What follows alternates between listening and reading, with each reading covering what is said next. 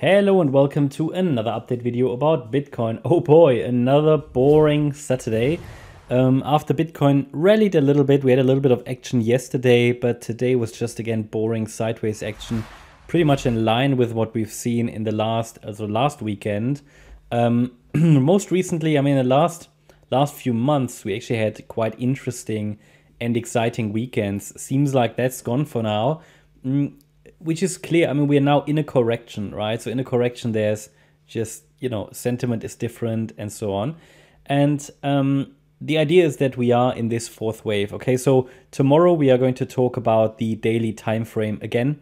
I do that typically once a day, covering the daily time frame. But as I explained, and we're going to talk about that in more detail tomorrow, the top here, okay, was either an A wave, a larger A wave, and we see a deeper B wave pullback, maybe into the region around 27K, or we are only seeing a shallow pullback.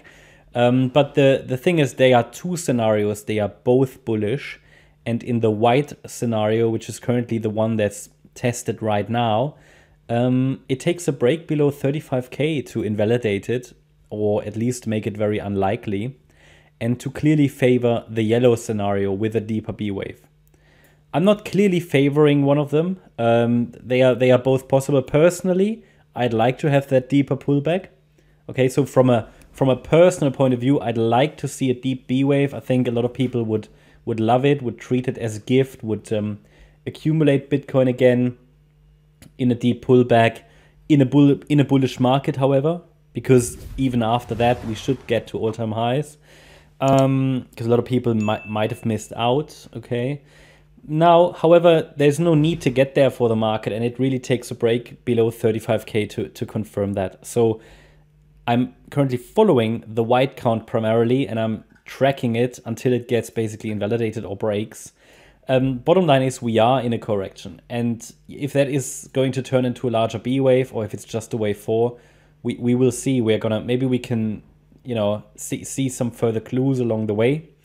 For now, this is clearly a 5-wave move down that we had from the 11th of January high. And that typically, it's not a 3-wave move down, okay? We have a 5-wave move down. And we haven't had 5 waves down in a while on the Bitcoin chart. Now, that either means that this is, an ABC structure in wave 4, A, B, C. And we should see, after a 3-wave rally, another move down. That's typically what a 5-wave move indicates. Well, there's something it should come afterwards, right? And maybe that larger ABC is going to turn into an even larger B-wave pullback. Yeah, and that's sort of what we're going to take a look at tomorrow in more detail on the daily time frame. So if you're new on the channel, make sure you subscribe so you're not going to miss any further videos, and you will be able to take a look at the daily time frame with us tomorrow. But in the short term, not too much happened, really, not very eventful today. Just important to understand, I think, that we had 5 waves down. 5 waves down means this initial wave down, which we call an A wave in this 4th wave, might indeed be complete. Doesn't mean it has to be complete, but the price broke above initial resistance, and that typically indicates that this A wave is done. And I highlighted to you in the previous video, as long as we're now holding above that $40,700 level and there's no sustained break below it, I'm leaning towards the idea that wave A formed a low, and the B wave rally is now unfolding and should ideally take us to minimally 44,470. I shouldn't say minimum, because there isn't really a minimum target for a B wave, which is again a corrective structure within wave 4. However, I should add that obviously when I say minimum, it's sort of the first level that is ideally reached, okay? So ideal means what the most probable outcome. So it doesn't mean it has to be reached. It's not a prediction that I say this will happen. I say what should happen, okay? What should happen. That's all you can do, really, pointing out what a chart should ideally do so we can align ourselves with probabilities. And yeah, as I said, minimally, I would expect 44,470. That's the 50% retracement level there in the red box. It is sort of the first level that I would call a healthy B wave. Maybe even 45,500. That's the golden ratio there, the 61.8 retracement. And the 78.6 retracement there at 47K is relevant as well. That's the top of the box. B waves can even overshoot. B waves can even overshoot. Now you might say, okay, when we have 5 waves down, they shouldn't. Exactly, they shouldn't, but they can, okay? They can. Elliott Wave books will tell you they can't, but I can tell you that be pragmatic about it, you know. And I think the difference what you find in Elliott Wave textbooks and people who are very strictly following theoretical rules, the difference between what a flat correction is, in which an overshooting B wave is possible, and what a zigzag is, it's overstated. Okay, so in reality, those boundaries blur in practice, and it, you know, this is where practical knowledge beats theoretical knowledge. It's like everywhere in life, really.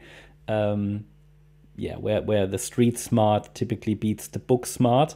I just want to highlight, be pragmatic about it. You know, I sometimes see, you know, get comments where people say, okay, but the rules say, and yeah, I mean, it's just, it's the same like with a wave 2 and a triangle, right? That nobody has seen so far a wave 2 that's a triangle. That doesn't mean it wouldn't exist. Okay, so it's we still need to be pragmatic about it. That's very, very, you know, just we have to do what works. And I can tell you that B waves can overshoot. Okay, we've seen it many times.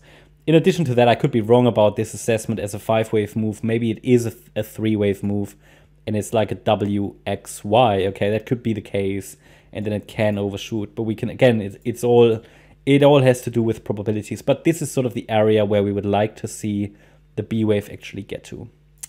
Yeah, and then let's see what happens and if we hold that orange support. And tomorrow we're going to talk a little bit more about the daily time frame. So I hope you liked the update.